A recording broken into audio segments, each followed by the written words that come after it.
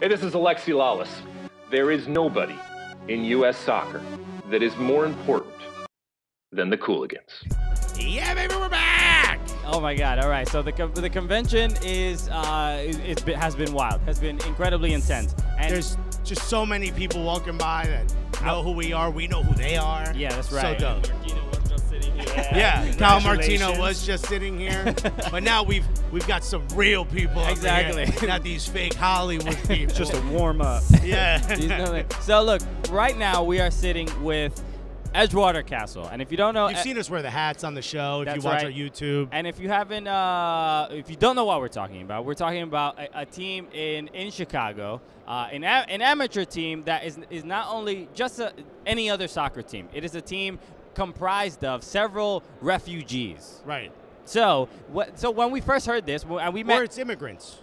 Yeah, it's a combo platter. Yeah, so, yeah. You know, not everyone on the team that is from another country would describe themselves as a refugee. Okay. A lot of the guys on the team were born in Chicago. Right. Some people did come from some from Poland. Yeah. Some more crisis situations. But sure. yeah, I mean, we basically try to be a team that is accessible to everybody, regardless of sort of origin or financial situation. So, and that's the voice of Andrew, by the way. Yeah, exactly. This is Andrew speaking. And so Andrew, let's start with you. So explain what Edgewater Castle is and your involvement with the team. Okay, so Edgewater Castle is a not-for-profit, amateur into semi-professional soccer club that is designed to provide all communities of North Chicago with a high-quality, highly organized, and uniquely accessible soccer club experience. Don't know if any of this is getting through, but either way, okay, great. But yeah, so basically we exist to provide the communities of North Chicago that don't have as readily accessible avenues into the semi-professional soccer world. We try to be a platform that is more accessible to those communities. So what as is North Chicago, for those of us who don't live in Chicago? Yeah. What is that like, and why was that important for you to be in the neighborhood? Like, what signifies North Chicago? Absolutely. Well, that's White Sox territory. It's not. It's actually Cubs territory. Cubs territory. Yeah, we're in Cubs territory. So we're about as far north in the city as you can get before you leave the city. We're like Winterfell up there. Yeah. So don't say that, because now I thought Winterfell's a neighborhood here. No. I remember so Game of Thrones. Winterfell Castle FC. They got a wall of ice. But Chicago's currently as cold as Winterfell. Yeah, legit. It's a decent analogy. But basically, we're a community that's very far north in the city, right on the lake, right off the Red Line. So it's very accessible to other parts of town. But something that's really important about how this team was able to start succeeding there is the fact that it's just an incredibly diverse area. You know, I think there's like 78 languages spoken in like a 4-mile radius or something like that, and it's the Queens of Chicago. Sure. Yeah, actually, kind of. Right. Furthest north, furthest east. Well, Bronx is the furthest north. but it's the most diverse. Yes. They've got, I think, something like 180 languages spoken just in that. Yeah, it's wild. Right. Yeah. So basically, we started Edgewater Castle out of the fact that the level of talent in the area is just so high, mostly based on the fact that there are a ton of immigrant and refugee services or service organizations in Edgewater that have been around for a very long time to help bring communities from other countries in and acclimate and sort of become part of American culture. And but why did you do this? Because starting soccer teams is crazy, right? You just dumping you're losing money. Man. Yeah, but think about how dope it is to explain this on a Tinder date. You know what I mean? Right. Oh, you work in an office? Well, let me tell you what I do. Yeah. You know? That sounds interesting. Yeah, look at the hero over here. What made you want to make that kind of sacrifice? Well, yeah, I mean, it is difficult. A lot of teams these days start by just, someone with money being like, I got some, let's do it. Yeah. I do not have any. So it was. Don't say that on the Tinder date. Yeah, for real. You're paying for this, right? Yeah, hide that part right there. So basically, I got really interested in soccer kind of for the first time a couple of years ago. I'm a carpenter. I make furniture to make money. Yeah. And I had an injury in my shop, and I was sort of bedridden for a winter. And over the course of that time, I just started watching games and like got more into it. And that spring, I was like delusional, and I was like, I'm gonna play, and I'm gonna like go learn how to play on all these pickup games. And I'd go see people play, and I'd be like, A, no, I'm not. Yeah. B, Man, all these immigrants are crushing me. You could have gone the other way. Like, we need to get these immigrants out of here so I'm better at soccer. Yeah, I'm glad no. you went this way. Yeah, build a bigger table. Yeah, you know what I mean? like that. So, that's a good way to go. but legit, I like went to see players and got to know some of the guys that were playing in the pickup games by the lake, and the level of talent was just so high. And I'd start to ask people questions about where they play, what teams they play for. The majority of the best players I'd see said, I don't play on a team. Like, there isn't a team for me to play on. Like, I'm not in college, I'm not in high school. Yeah. So basically I started to investigate, like, how do you start a soccer team, and what are the different avenues you can go down. And through my research, I just sort of like smushed all my favorite ideas into one kind of business model, which is that we're a not-for-profit organization that behaves with the intention to grow into a legitimate semi-professional club. So, you know, the fact that we don't charge anybody to participate has just helped bring in the talent. Like Gabe here. People who have just, you know, are in the neighborhood and showing up to play and doing really well so far. Yeah. So let's get to talk know to Gabe. some of the players a little bit. So we have two of them here. Let's start with Gabe. Gabe, how do you end up at Edgewater, and what position do you play? What's your role? I originally play a center back, but Okay. my coach here, he's not really. I really like him as a center back. He keeps asking me to, coach, play me forward, play me forward. I'm like, stick to center back. This is the thing about every defender. They swear they're the ones who score the goals. Every center back is a forward is a frustrated forward. I swear on that. So, Gabe, where are you originally from? Oh, I'm originally from Tanzania. It's on the East Africa. Okay. Yeah, so. How'd you end up in Chicago? Oh, I moved here because my dad been here for like approximately 20 years now. So yeah, I applied for like visa, then I ended up here with my family. That's amazing. And let me ask, weather-wise, just like Tanzania, correct? The weather? No, you didn't have to buy a jacket. I'm sure you had one already. When you got here, what was your first winter like? Were you like, why did people stay here?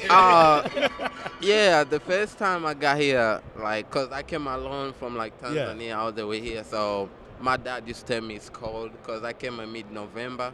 It was on, yeah.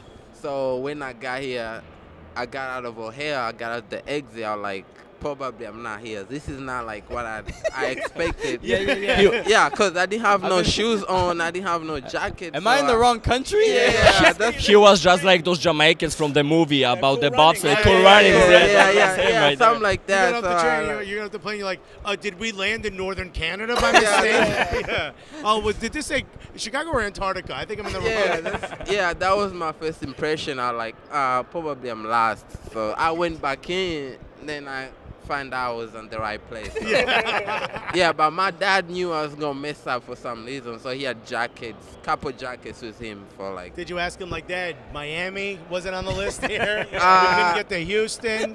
No, I didn't ask her that question. I just knew I have to deal with this for a while. So, Gabe, what does this team mean to you? I know you getting here, and I know you must have played tons of football, right, when back in Tanzania. The fact that you have this opportunity just to play on an organized team when it's not too easy in America just to find a place to play soccer. What does it mean to you? I was the other coach, James, who is not here with us. He's the one who called me. It's like, we have a club going on, so you want to come play? I was like, oh, yeah. Because I usually just play like pickup games. I don't really like play for a team. On summer 2016, I think, I made my own team and joined a league, but it was just like a regular league, which would not end nowhere like as Edgewater is. So I was pretty impressed. So I got there, and I was like, yeah. I mean, when I got there at the middle of, not at the beginning, it was like, early summer, I think, maybe. Yeah, it was like early summer, 2018? Summer 2018? Yeah, something like that. But yeah, I got there before we even started playing, like, we even got an end season or like any league, so. Did you play a lot in Tanzania? I actually play a lot. I don't remember when I started playing soccer, so I just know I play a lot. Yeah? I just been playing soccer like so. So it's important. I mean, this is one of the things that I think is important about what's happening with Edgewater is assimilating to a country, and we're both first-generation Americans. Yeah. So my mother came from Cuba. His family came from Dominican Republic. You know, when you have friends around you that are from the same country, it's a little bit easier, but you still have to go out into America. Like, you have to leave that little pocket of friendship to go to work and stuff. And I just remember my mom explaining how difficult it was for her to assimilate a little bit, and those little bits of things that remind her of home just help a little bit sort of settle you. And for Cubans, it's like a little Cuban coffee shop or friends and family that'll come over and make the same food you're used to. Was soccer that for you? Pretty much. Yeah, pretty much. Because when I got on the team, I was like, man, this organization, I'm pretty impressed. So were you like, I brought like some of these people suck. More friends of mine. This is really helping me out here. I mean, you don't look it that way, because that's the whole point of the team. Like you bring like different talent together to make one. Yeah, so that's how it is. So that's dope. I brought like 6, 7 friends of mine, and now we play in the same team, and I'm still bringing friends. So that's great. I'm just bringing people, but that's up to coach who is going to pick for the game. And Here's what you need to do. You need to find a taller, slower, stronger friend to play center back so you can be forward. If you want to be forward. That's not going to happen. He's still going to be a center back. Well, let's talk. Wojtek Piotrowski. Yeah. You're one of the coaches, or you're the head coach? I'm the head coach. You're the head coach? Yes. I mean, how does it feel to have like this like United Nations team? It's unbelievable. Yeah. It's very good because you have players from that grew up playing the game differently. So you can do stuff a little bit differently, but it's also a big challenge because everyone understands the game different, and we have to play together. Let's say I'm a forward, I gotta know what Gabriel's going to do, and also vice versa. He needs to know what I'm gonna do. But if you grew up playing the game different, I playing the game different, so it's up to me, unfortunately. But I really enjoyed the challenge, getting the guys playing together, you know. Yeah, it's been great. What was your experience? You said you were from Poland. Yes. Okay, so what's your story? How did you get here? How did you end up becoming a coach? Do you play regularly? Has that been a huge part of your life? Like, or is coaching that passion that's what you want to end up doing, like full time as a career somewhere? All right. Back in Poland, I did a lot of different sports. I played soccer. I'm from a winter capital of Poland, which is called Zakopane, which we do only winter sports, a lot of winter sports, ski jumping, cross country, biathlon, all of this stuff. So I did a little bit of everything. When I came to the States, I really got into, I also played soccer back in Poland, but when I came here at the 16 years old, I really got into running, cross country, track. And that's what I did throughout my high school, okay? I also kept with soccer, just pick up games here and there. But then I got injured, so I couldn't really compete at running.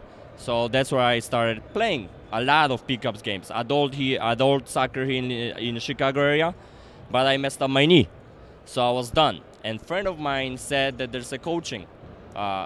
His dad has a club and he needs a coach. I'm like, I gotta go and give it a shot. And I started coaching, and I've been doing it for 8 years, and it's the best thing that I've ever done. Oh, that's amazing. So I'm here at the convention, learn, observe, learn. There's so many different good coaches, so I'm trying to learn. And I got to the point when I was like, all right, coaching kids is unbelievable, but if you want to go, you got to start coaching other guys. And that's when I sent an email to Andrew.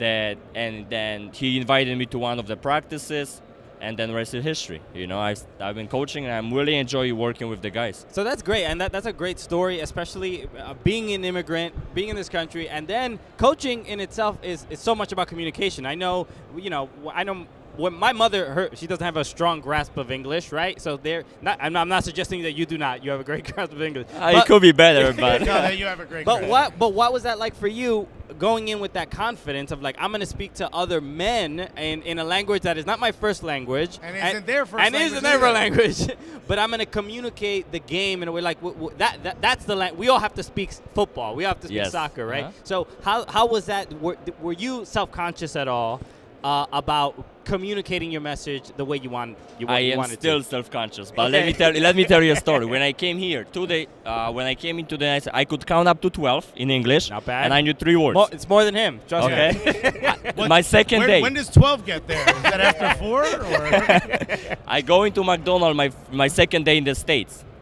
Okay, I go into McDonald's and I'm like, I watch people how they order the food, and they're like, all right, I got this. I come up to a lady and I'm like, number 1, please. It's like, okay, and she asked me a question, what would you like to drink? And I'm looking ahead, I'm like, oh boy, I don't understand. And that's how bad it was, you know.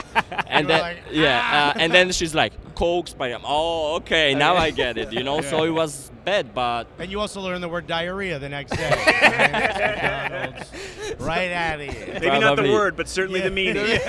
But yeah, since that point, sure. that experience made me like, I gotta learn the language as soon as possible. So throughout high school, I was like, learn. So I got involved with, when I joined the cross-country team, I was the only Polaco in there. Yeah. And it was all Spanish guys. So that's how I learned the language, but I'm still self-conscious of my language. Isn't where I wanted it to be. No, I feel like personally, though, you have a great soccer coach voice. Yeah, like yeah. your accent to me really like helps me trust you. Yeah, you know. You sound like you should be telling me where to stand on a field. Exactly. Well, thank you. Yeah. So when it comes to coaching, what are the coaches coaching style that you would kind of connect yourself to, and what are there any coaches that? Yeah, are you more of a Mourinho? Or are you more of a Jurgen Klopp? When I started, I was Mourinho. Get in the shape, defend together is the shape. But the longer I'm involved in the game, I become more of Guardiola. Okay. So now I'm trying to transform, my coaching style, and even Gabriel, he knows that. At first we were like, defend, let's get in shape, let's start with that. But now we slowly go to the press. Let's press the higher. Let's win the ball. Gabriel, you better be good with both feet, Gabe. Yeah. I think his coaching style is like depending on like how we develop as a team. Okay. So it's like winning or losing. Nah. He becomes Mourinho real fast.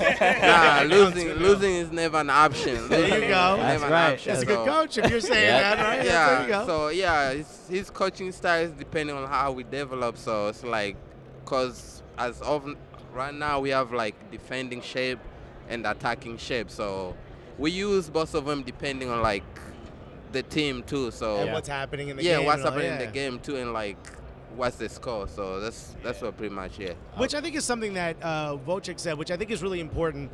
So many people think that this coaching convention is just the meetings of the millionaires, and they let you just have a little booth so you're busy while they're over there deciding the future of U.S. soccer. But most people don't realize there's folks that are coming here and they're learning some really important things, or sort of refining some of the tactics they already know.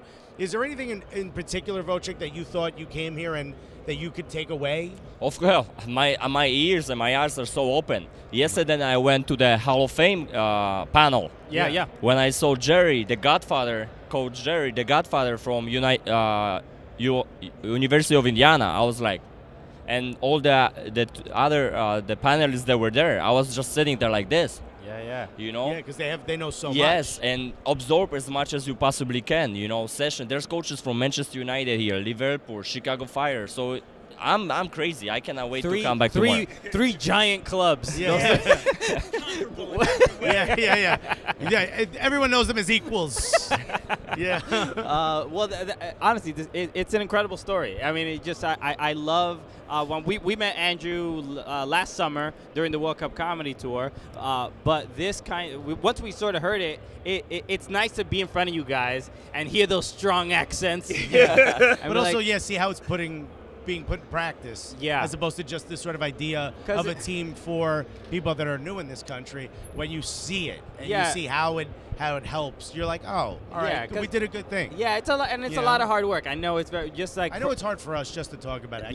Just listening to us must be terrible. Yeah. No, but it is inspiring. You know, we haven't been doing this soccer podcast super long. But when we meet people that are involved in the game the way you are, and we know the sacrifices that you have to make, you guys are not millionaires. At least not yet.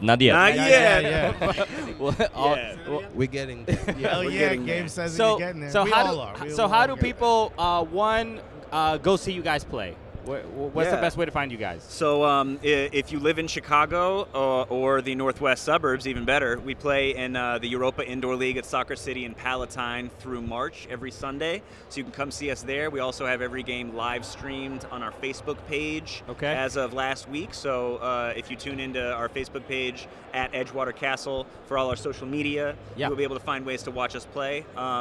And, you know, another thing I want to say is that we're a community ownership governed club. So basically, one of the main ways that we're able to sustain ourselves is through our community ownership group, which is basically people that have committed to be sort of in a small way administratively involved with the club and know what the goings-on are and contribute a small amount financially to be in that group and have voting power and stuff like that. So our website has more information on that, which is edgewatercastlefc.com.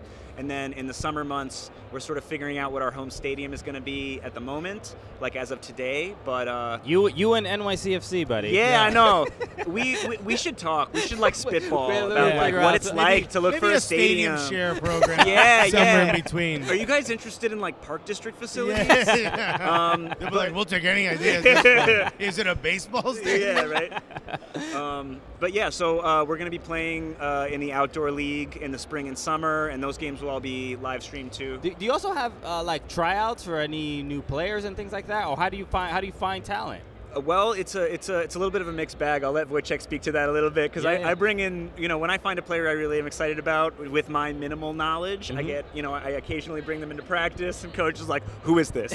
What are they doing in my practice? Why are you here? But no, we have sort of a rolling situation where we have a really big, strong first team now, but we're, you know, willing to bring new people in to see how they fit, and we have a reserve team that is being built up too. So if people want to come and get in touch with us, they can email me at edgewatercastlefc@gmail.com.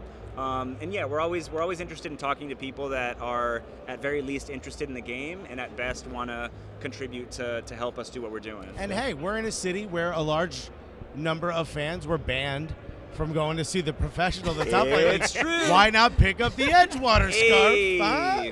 We do not have a section to close. There you go. So I'm sure you guys. would love Sector Latino for a team of immigrants. Come on, my guys. That'd be nice. Oh yeah, we're at Edgewater, okay? Yeah. Well, Andrew, Gabe, Wojtek, thank you so much for joining us on the show. Thank you for having us. It was a blast, and go Edgewater. Yeah. Go Rooks. Go Rooks. Go Rooks. Come on, you Rooks. Go Rooks. Yeah. Cheers, guys. Thank you, guys. What's up? It's the world champion, Judah Friedlander, and you're watching the Cooligans. Why? Because you're cool. This is what winners look like right here, man. I mean, you're looking at us. Right now with my legs, I just juggled the ball 80,000 times. You missed it. Yeah. He's been playing keepy-uppy since I met him. Yep, look faster, guys. Go Team USA.